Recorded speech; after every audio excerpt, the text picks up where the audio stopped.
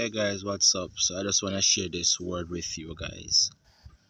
So the other day I was here on the roof and I was looking over a huge land over there, and I could see some goats, herd of goats, just grazing, eating grass and everything.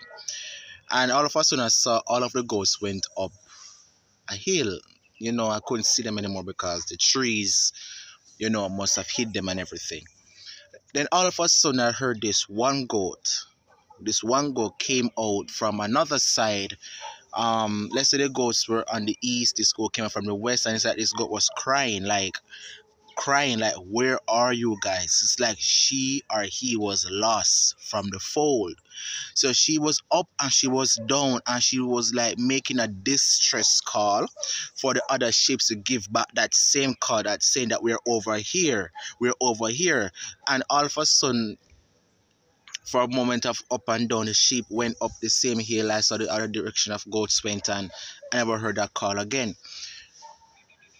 What is Jesus saying to us right now? What is Jesus saying to you right now?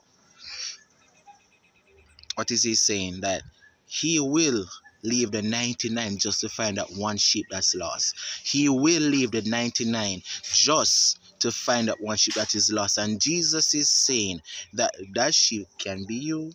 That sheep might be your family member. That sheep might be a spouse. That sheep might be a friend. That Jesus is saying, come.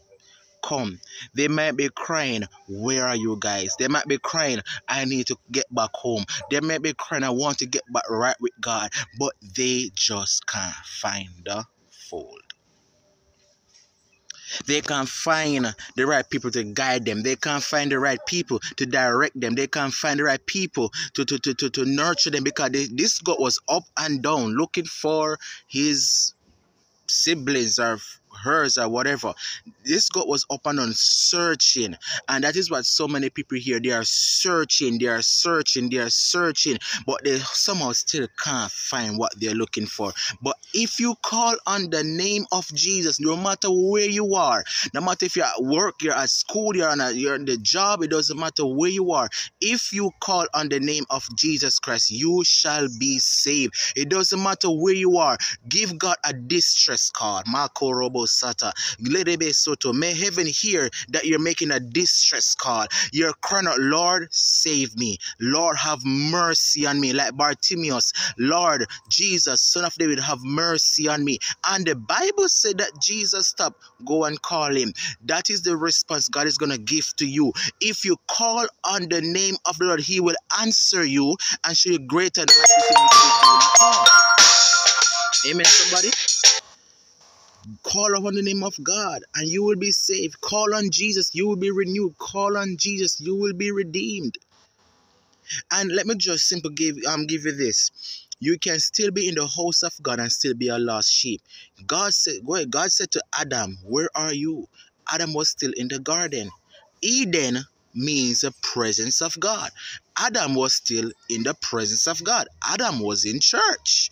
Adam was still in the building. But God was saying, where are you? Where are you, Adam? Where are you, Adam? God is saying, where are you, my bride? You're in the house, but where are you in your spirit? Matalabasata. Where are you in your thoughts? Where have you put me? Soto. Gareba Soto. Gareba Shete Masata. God is saying to us as the church of Jesus Christ, for those who have rebelled and be secret backsliders, God is saying, where are you? I don't know who you are, but God is saying, come. He's waiting. I just need to quickly make this video. It's early, but I just got to make this video and just do what God says. Come. He's waiting for you. If you're not saved, repent. Give your life to Jesus Christ. If you call on him, repent of your sins, you shall be saved. And this goes for those who are secret backsliders and open backsliders and those who are sinners.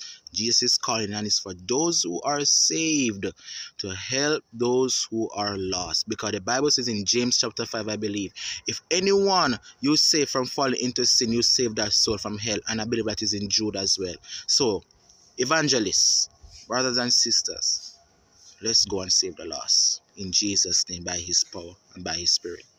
Amen.